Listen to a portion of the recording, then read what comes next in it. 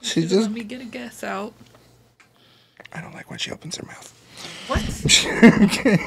That was Turn this camera off. Ask the owners if they have any advice for a newly market out there and see if somebody could be friendly enough to collaborate instead of compete with you. So focus on the customer service and the experience, and you'll stay top no matter what industry you're in. Hey everybody, welcome to During Business Hours. Like, comment, subscribe if you want to see more videos like this. We're the husband and wife duo about to give you some advice. Let's get it. Okay, so today we got some emails. We've been collecting them the last couple of weeks. In the outro, we tell you guys to send in any requests, any concerns about your small or local business, and we'll try and give you some advice on exactly what to do.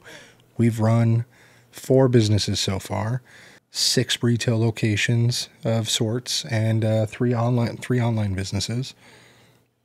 Yeah, done pretty well. Most of them, only a few hobbies that didn't get started up into real things, but that's what happens when you got ADHD. Legitimate, I will try and keep the names of the businesses, but the first name, put that on there. So this first one is from Julie, and it says, hello. I own a small retail pet store, and we've been running for about 3 years now. Lately, I've been struggling with inventory management, and sometimes we run out of popular items too quickly, and at other times, we overstock. We end up having to discount things just to clear them out. I'm worried this inconsistency is eating into my profits. As someone with 15 years experience, I was hoping you could give me some advice on how to better forecast demand and manage stock levels. Any tools or strategies you found that can help? Looking forward to hearing from your thoughts. Best, Julie. Well, there's plenty of tools out there, I would say. QuickBooks for one, stock management. But I always love a good spreadsheet. Excel. Yeah, she is the Excel queen. I think when it comes to pet stores, though, there's things that are seasonal for the most part. Like Halloween is coming up. Oh, yeah, they got the costumes and the things of that nature, but those probably aren't your top sellers, But you think of, like, litters of puppies and kittens, those are generally certain times of the year. Like, those animals can hunker down any time, but they're going to be more condensed at certain points of the year. We've been spending a lot more time in pet stores because of the new little shitter who likes to sniff around. Hey! Leave it. Leave it. He's getting big. Now, if I was an owner of a pet store, I would think of it just like any other inventory. What is being picked off the shelves the most? And then what is being not picked off the shelves the most? I would try and do a 80-20 split. In my industries have always been electronics. So I know what the highest demand products are. We'll take cases, for instance. Some cases just don't sell at all, and you stock a bunch thinking they're going to be really hyped or really niche, and everyone's going to love them. The Supreme and Louis Vuitton cases that we had 500 of that we overstocked. Or those wallet cases that were so hot for a long minute and then just died. But when I moved those to Oklahoma, they sold a lot of them. Yeah. I was like, 7, 8 cases? Those aren't going to sell. Let's try it. Let's just move with them. I think we had a whole truckload of accessories that came out. Oh my gosh, don't remind me about the drama with that too, though. Oh, the mailing, yes. Now, I think for us, it's always been spreadsheets. Those are the best tools because it's free. But there's a lot of online tools that'll keep your inventory management. I don't know if Ad Central runs inventory management like that, but you can always get, I'd say on Fiverr, there's a lot of people that will do trend analysis for your industry. You can pay somebody $30 and they'll figure out what's currently being purchased online via Amazon, what the top sellers are, and you can always look for those similar or niche products. I think through your distributors and find the options. I think depending on who you're using as a point of sale, those generally will have trend analysis too. So if they're costly though. We used to have Repair Shopper, I think it was, and they had a bit of an analysis on like what the sales prices should have been, what your margins should have been, but it was across 3,000 repair shops. Yeah. And it was askew heavily. So I think what's also not a problem, but a problem with a lot of the repair shops is you're not like when you go into McDonald's and you order a number two, they're selecting number two inside of their register, and that's how it comes up on the report. Whereas in the repair shop, depending on what you do, that option might not even be available in the list, or you're just typing it in with what the price is rather than selecting the option, so the computer's not analyzing it as effectively. As a consumer for pets, I would definitely say the Amazon route and looking at what is the best seller currently. Staying on top of the hot Staying list. on top of the trends. That would be good. Because for me, if I can get it in store compared to Amazon, there was a Mud Buster toy for the dog I could not get at local stores. And I went to 3 pet stores, a feed store and 2 pet stores. And I'm telling you, I would have paid triple to get it that day. So you could definitely mark those up. Compared to what I paid on Amazon at $9, you could charge $30 in store. So don't be afraid to charge the proper in-store price. It used to be that things needed to be cheaper on hand and then more expensive online. It is not the way things are nowadays. People want convenience. They don't want a good deal. Good deals go online. They'll wait a little longer for it. Now it needs to be on hand immediate. So check that out. Find out what the trends are on the online market and see if you can adapt that for your store. Advertising should always be free, word of mouth, printed flyers, give somebody a deal, ask them for a review, so on and so forth, and just rinse and repeat, and you'll get your customer base in no time. Let us know in a couple of months how that pans out. Anything else you want to say to Julie? Nope, I think you got it. Okay. So the second one is from Mike. And he specifically wanted me to mention urbanthreads.com. He runs a small clothing store, Urban Threads. While I've managed to build a solid customer base locally, my online presence is lacking. I launched an online store last year, but my sales have been disappointing. My social media following is pretty small, and I'm not sure how effectively the market to a wider audience. I'm hoping you can share some insights on how to grow an online business, or whether it's through social media, SEO, or something else entirely. I'd also love to hear about any challenges you faced in taking your own retail businesses online. Ooh, there's a lot. There's a lot. Trying to advertise is a big one because I got banned from Google because I had a business in California that I didn't pay a bill and turned off the credit card. So they were like, anything in your name. I think at one point we had to get the SEO in Leslie's name to get the Google clicks. And so finding somebody to run your SEO is the hardest part because you don't want to pay too much, because those people always tend to have a lot of people that they will end up having to serve on a daily basis. You want somebody who's going to be in your corner when you need them. And they get you because they give you a deal on that first month, and then they're on top of their game. 3 months at once. Right. And then as soon as that deal's over, it's lackluster. Yeah. And, they'll always do their thing, but I would definitely say Reddit and Twitter are the biggest ways to grow an online audience for a business, a clothing store, run promos. I think just advertising, because as a woman, good advertising. You need something that'll catch the eye, a great landing page, not a lot of text on something that's clothing. Yeah. It needs to be straight to the point. What are you selling? How can they get it? Purchase, incentivize. Just land, and always retain your customer data. Whether it's an email and a name, an email and a phone number, those leads 6 months down the road, you can run an SMS campaign. Hey, I'm running 25% off for Black Friday. Or like posts of outfits, because I'll see like a one-off on a post and I'll be like, oh, that's cute, and keep scrolling. And then I see it a week later and it's exploded and everybody's trying to get it or everybody's trying it on. Let me tell you how it really looks. This body type, that body type. So. Does this make my hips look big? But no, hey, you can always send us some samples and then let us know, and we'll give you some honest feedback. And if you ever want somebody to look at the back end of that store and see what your analytics are, I'll be happy to do that. But no, best of luck. Let us know in a couple of months how that turns out. Email 3.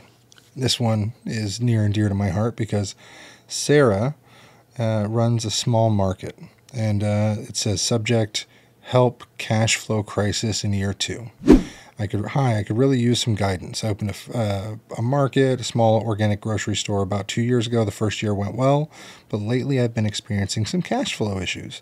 There's always enough money coming in to cover our operational costs, but it feels like we're always right on the edge and it's getting stressful.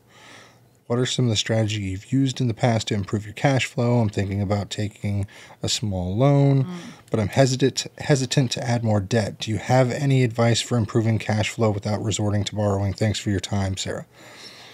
My first question is, how much debt do you already have? Especially for a small business, if you're breaking even, covering costs. My first store, I didn't take a loan out until year 2, but that was like a Square loan, you know. It was 27 grand for $1,500 across 18 months. And they took out 12 or 13% at the time daily credit card sales. Back then it was 50%, 50%. We were taking in 2 grand a day.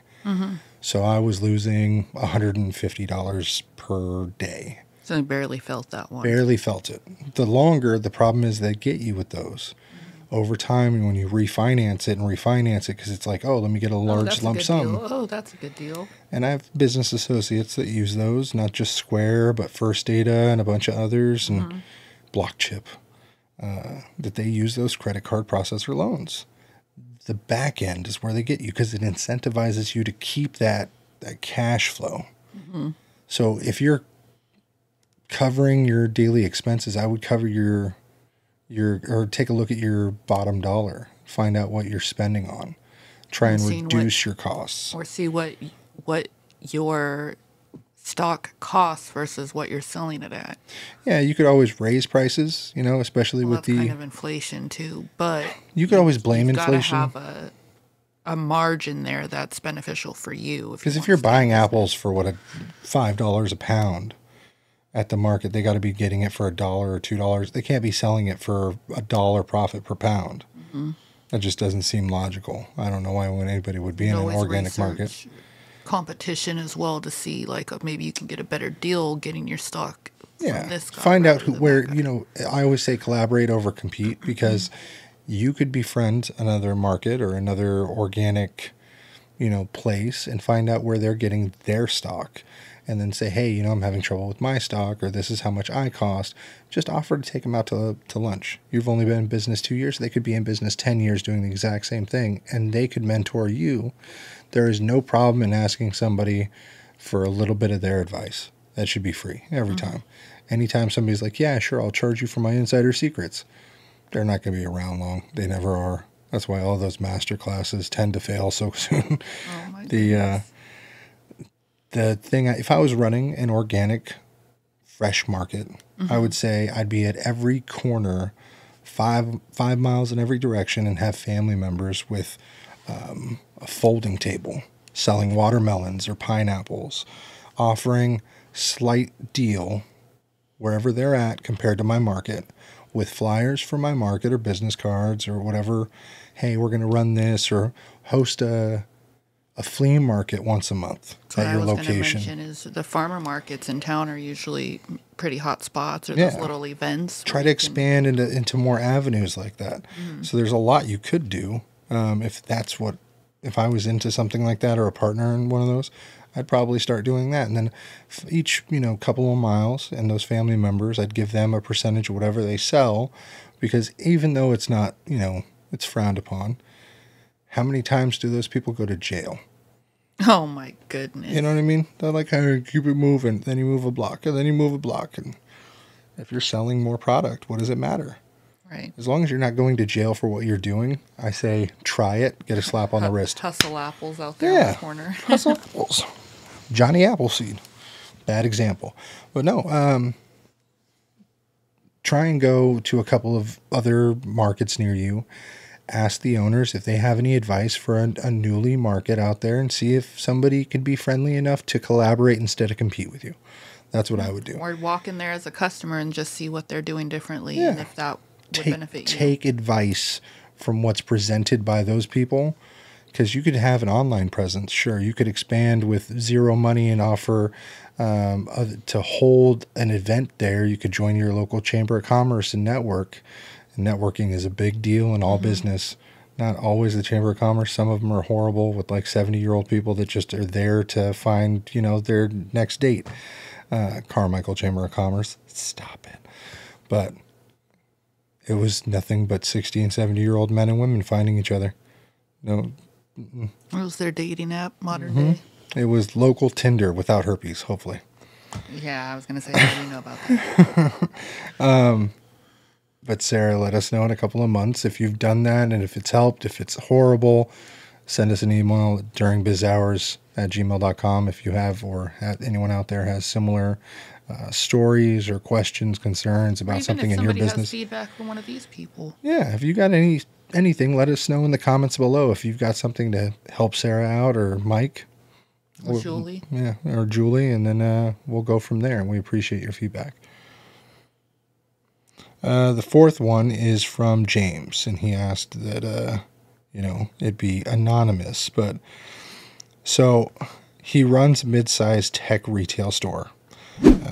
He's been in business for about 5 years now, but one thing he's consistently struggled with is employee retention. Their turnover rate is high. It's affecting not only the team morale, but also customer service.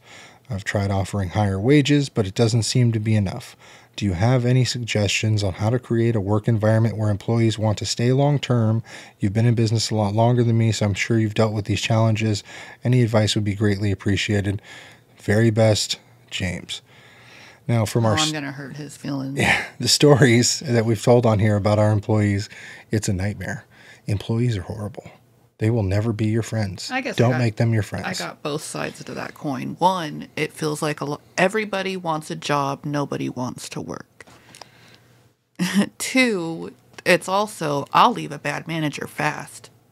I don't care what they want to pay me. If you've got a nasty attitude or you don't know how to run your ship, I'm bouncing. I used to always say, I hate being the manager. I hate being the owner when it comes to employees, because I am there to skirt the system and live my life in a happier manner than being the boss employee. That's the least of my wants as a business owner. I don't want to run the ship. I just want to be in the ship. Like somebody else can drive the whip, whatever you want to call it. I just want to hang out, fix stuff, go home, play with my kids. Right. That's it. And get good deals on electronics. Like today, I think, we spent like $40 on $200 worth of phones. And I'm like, sold them immediately. But I think great deal in tech, just saying. I think the biggest things when it comes to employees is, one, you've got to look at how you're doing your interviews, how you're weeding out who's bad and who's good. Are you catching the actual bad apples at the start? And then if everything's good in that nature, then to hurt his feelings, it's probably you. Yeah. Well, I found out it was me after my first 5 hires. Yeah, because you've told me some stories, and I was like, oh, I'd hate you. I hired a customer, and then that customer had a girlfriend. I hired her. Great, duo at first. And then it was, oh, you guys should move in across the way from me. And then it was like, oh, too friendly. Too friendly. It was like Christmas parties, waking up, hanging out, boom, here we go to work. And then when they falter, you're like, hey, I got to be a boss at the times where it's hard. That's the problem. Don't be friends with your employees. You will get robbed of tens of thousands of dollars like I did in recent years, and then have to fire everyone you knew from high school. Yeah. Because that's happened. Refer to this video. I mean, even not as a business owner, even as an employee, you just got to be, your coworkers are not your friends. Very seldom. Draw that line hard in the sand. I have 3 girls that I'm genuinely friends with outside of work, and half of them are no longer with the company anyways. But even the corporate world is nasty. I'm not on the top of the food chain in my other job, but I can't go to work and be like, oh yeah, we went out to Applebee's last night and had a drink, because by the end of the day, I'm now an alcoholic. I would say I run this store in Oklahoma a bit different, because I only have 1 employee right now, and I try to get as minimum amount of work out of this store as I can. I personally am there as less than 20 hours a week. I maintain just some of the superficial soldering jobs, so on and so forth. And it does, roughly around 20 revenue a month. And that's great. He gets paid what he wants. He gets enough free time. He can request time off. He's got the keys to the kingdom, which everyone tends to fuck up. This one, I think, is a little more steady-minded about, like, this is an opportunity he's never had from a small town. It's a lot more freeing. I would say give people a goal and then stick to that expectation. The one thing I never did with a lot of my managers was give them, hey, we're going to have a review. We're going to make sure that you're paid this by this time. This is your goal to set to. Because everything changes, inflation, etc. I tried to stay there when I paid somebody $19, $20, $21 an hour at the high point. I was like, this is all you're getting. And I made it very clear. I was like, I'm going to pay you the most up front, and you can milk it for as long as possible, but there's always an expiration date. That milk will sour. So I knew that I was not in the right for that, but I made it very clear because I didn't want to give people the wrong impression. And so some people got cuts of profit. Some people got profit shares. Some people got 1099s. Depends on, and especially wherever you're advertising for your employment. Is it Indeed? Is it job fairs? Are you looking for somebody with no experience, a lot of experience? What's the pay rate? Because you didn't say where the store was. I didn't Google it. Sorry. I should Google. Did he say? I didn't catch a. He said mid-sized retail tech something. I don't think he gave a location. Atlanta. Affordable. So what's the minimum wage in Atlanta? $7.25 an hour. Federal minimum wage. Oh, that's federal. That's across the board. Employees under 20 are paid a special minimum wage at $4.25 per hour during the first 90 days of employment. Ooh. Yikes. Double that up. I would double that minimum, especially in some electronics. You can sell a cell phone, make $200 in profit, especially if you give them commission-based, like 1 to 3%. Typical should be starting 1% and then earn at their points. Like I said, set goals and boundaries. We're next to an AT&T that is strictly commissions, and then they took the commissions away and made them all salary. And their salaries are atrocious. For 40-hour work weeks, most of them quit.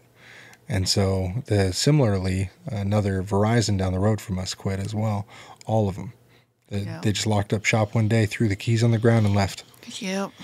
I remember my business.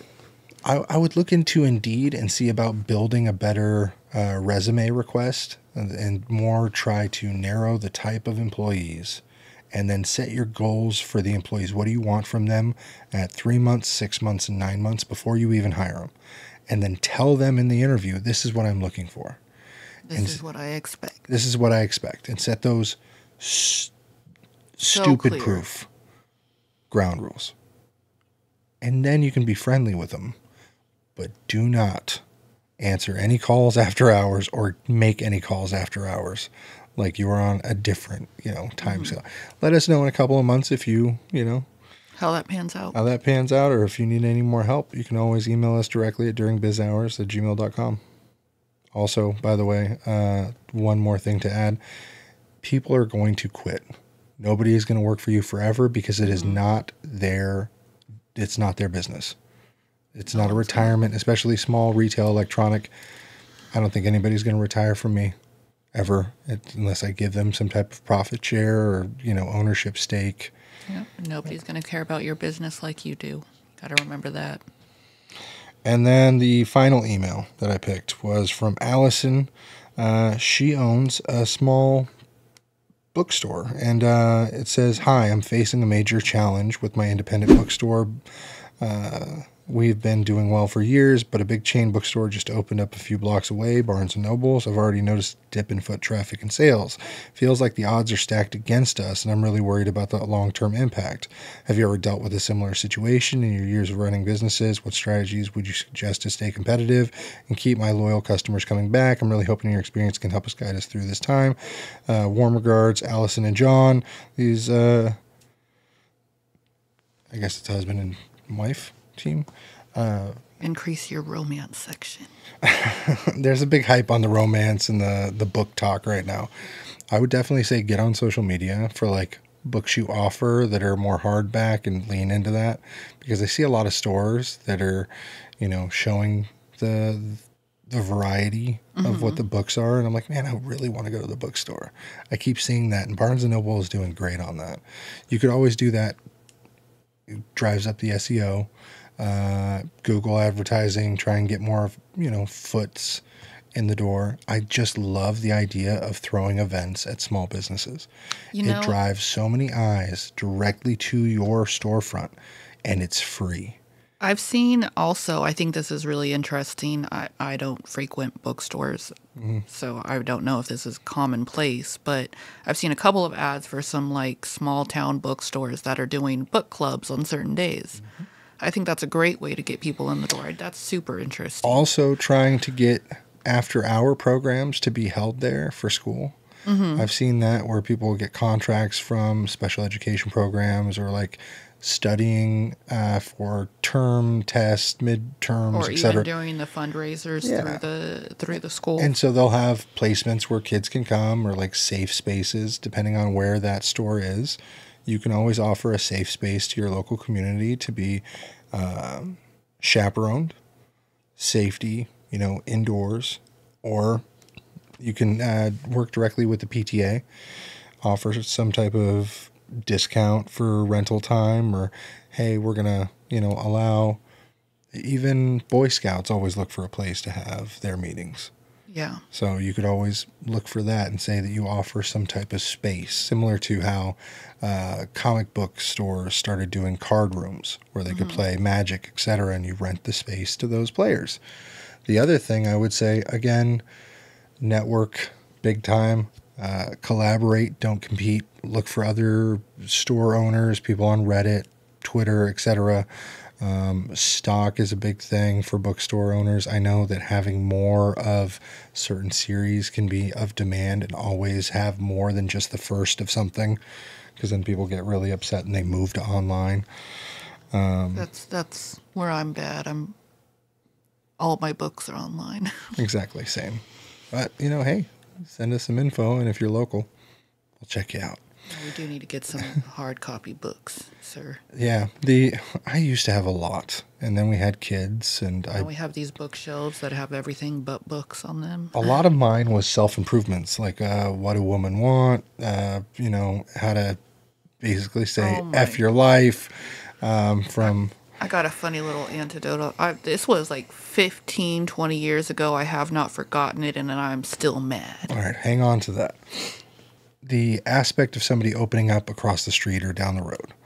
I once had a Boost Mobile store that opened up where we were at in Carmichael, on the corner across from us, where there's now a pizza shop, and Boost Mobile is not there anymore. But they were offering repairs and service. We didn't offer service. I was like, oh, well, I'm dead in the water. Sat there at 11 p.m. staring in their window like they're really doing this. Tried calling the number the next day. I was just, before my collaboration over competition idea and how I fed into that, I was still a petty, newly business owner. And I was like, how can I shut this down? And then I realized I couldn't. The guy was absolutely a dick.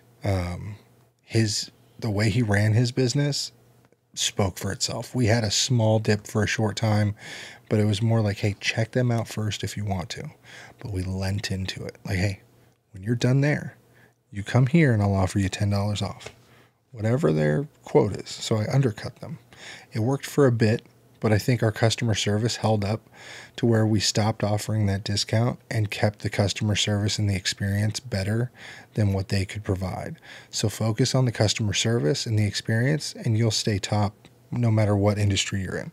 So I recently started saying in our business here in Oklahoma that we're the grandchildren for hire, because it seems like 35%, I would say, of our customers are people over 60. And a lot of them transfer new phones from the carriers around us. A lot of them have little simple things that they signed out of Facebook. I'm signed out of Gmail. Yeah. So we charge for that, but we make damn good money, and we offer an experience. There's chairs, there's water. You all right? You need a conversation about a bad day? We'll hear it.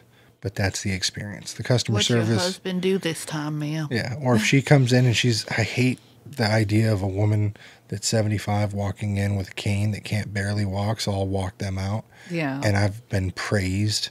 I'm like, well, that's just the gentleman thing to do, is like, let me help this lady to her car. The experience for a lot of these customers, they will sing your praises for longer than an advertisement will be ran. She's going to go home and tell her buddies, and they're just going to be... And her real grandchildren, and they'll be like, oh, they helped, okay, da, da, da, da.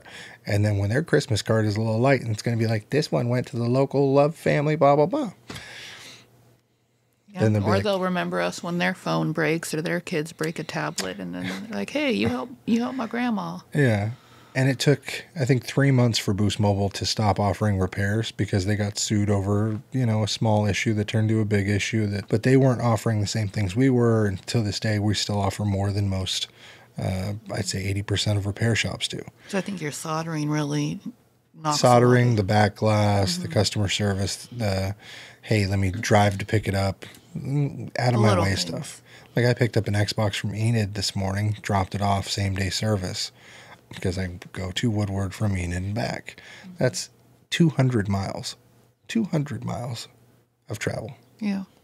Like, damn. That's a lot. And people are like, oh my God, I can't believe you do that. It's the customer service. They'll tell 5 more people, so on and so forth. So be better in the expectation, be better in the delivery, and then advertise in all the free ways that we discussed before. Or you could just collaborate with them and say, hey, if they're not Barnes & Nobles, if they're another bookstore like yours, why not share? Hey, we can all find out what they're doing better than you and then try to implement it in your own way with a twist. Family, homegrown bookstore. Leather with a sense of love, or what is it? Paperback with a sense of love. There you go. Back to my funny little antidote real quick. Yeah.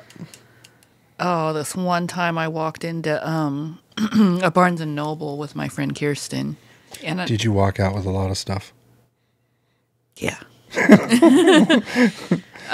But you walk in and like 10 feet ahead is one of those little help desks. It's just a circular desk where there's a worker that can direct you or provide information about whatever. I always felt like those were like the 1930s mall stores that they had, where it was just like there's one info desk and where you purchase everything. Right. And it was just, that's what Barnes & Noble's reminded me of. So when we got into Barnes & Noble, we had one mission in mind, a particular set of books we were looking to find. Like we knew when walking in what we were going to get and we were walking out, right? So I walk in there, and I'd never been in this Barnes & Noble before, so I walk straight up to that desk, and I'm like, excuse me, can you tell me where the self-help section is? She looks at me, and she was like, well, I could tell you, but that would kind of defeat the purpose, wouldn't it? I'm still mad. Customer service experience that goes hand in hand with hire well, with what you're offering, stock and inventory, and don't hire dumb people. All of it in that one experience could have saved them. Because I'm pretty sure from that point on, you didn't give 2 shits about the employees. When I was a kid, we all stole from Barnes & Nobles. And it's... When are you going to steal? I guess they have albums and CDs and stuff. Yeah, we didn't go for the CDs because those had the magnets. Those had the security and the almost like... stealing Magic and D&D? Yeah, D&D books. So I would steal D&D books or fun board games, etc. And I would take all of them, shove them in because you could sit there and read them and use them. But I would shove all the new ones in my box, in my bag. And then in my backpack, I had a zipper on the inside. So I'd take like 5 or 6 Magic, D&D books that were big. Oh my God. And stick them in the back. And then my food and everything was in there. So when we'd walk out and security would be like, huh? Because we'd go in with a pizza box. And there was so much more room for the board games and everything else. We would take all this shit down to our local comic book store and sell them because they were $80 in the store at Barnes & Noble's. So I'd sell them to A1 or Adventures Comics. They're going to come and get you for it's 20 years ago. For $35 a piece. And I'm 13, 14 here. And that's like $300 we got. So then we started doing it. I was balling. Like you couldn't give me a lollipop and $500. Like no, it's not enough money. Oh my God, it's not enough. I really liked that Barnes& and Noble, though, like, especially when they got the Starbucks connected to it, so you could grab your coffee and then immediately walk in and sit down with your little book. Or you could return the things you stole and get a Starbucks Oh gift my card. gosh. I was horrible as a we've all had, I was a horrible kid. I've learned from my mistakes, served in the army. I learned the difference between being a shitty person and a good person in between my 17 to 22 year, sentence. Not jail, but it is the military. Life comes fast. If I didn't do those really shitty things as a kid, I wouldn't be the person that's constantly trying to find a way around problems today, because there's always a solution. I found that when I was a kid, Yeah. and I've honed it now that no matter what problem your business is going through, there is always a solution. So if you just think there's a silver lining immediately, then somebody steals from you. Say you've got $3,000 in the bank for your business and rent's coming up and it's $2,500 and somebody steals from you, check goes through $2,500, you got nothing. And you're like, what am I going to do? I got 5 days till rent. I'd immediately think, okay, we're shutting down in 5 days. I've got 5 days to sell as much as I can and get out of here scot-free. We're jumping ship. In my mindset, I'm going to hustle for the next 5 days and make all that money plus more. And then I'm going to be like, oh, well, now I got a decision. Mm-hmm. It's like nothing ever happened. Wait, just go back to work and keep doing the same thing. And I did that so many times where something bad would happen and I'd face it head on immediately. Worst case decision. Okay, we got this letter from the state says that we don't have a license. It's going to be a fine of $200. We may be shut down for 7 to 10 days, blah, blah, pending. And then be like, all right, we're getting shut down. Boom. Work hard now. And then as soon as we file it, boom, they're like, oh, sorry, it didn't have to be like that. It was just a simple application. Boom, $45. Oh my goodness. Always a slap on the wrist for the I think small mindset business plays a owner. lot into a lot of problems, though. Like, obviously, just being like, oh, everything's going to be okay. I don't think it's all going to be okay. I think it's going to be horrible always. I go to the worst kid. Kid's got a cold, they're dying. How do we stop them from dying? Exactly. So like, okay, what can I throw this at? Kitchen sink? But that's what that's still, it's not the positivist mindset, but it's not negative. It's not like they're dying and you just came to terms with now. Oh, no. I want to get that fear of like, that holds you back. You know what I mean? That fear that keeps you crippled in a bad situation. I don't feel that. I get that overwhelming, take a deep breath. Kind of like a fight or flight. Yeah, fight or flight thing, and then I Sink just or fight. swim. Exactly. So I start swimming. Every time. I just accept that the bad thing is happening. Now we got to fight through it.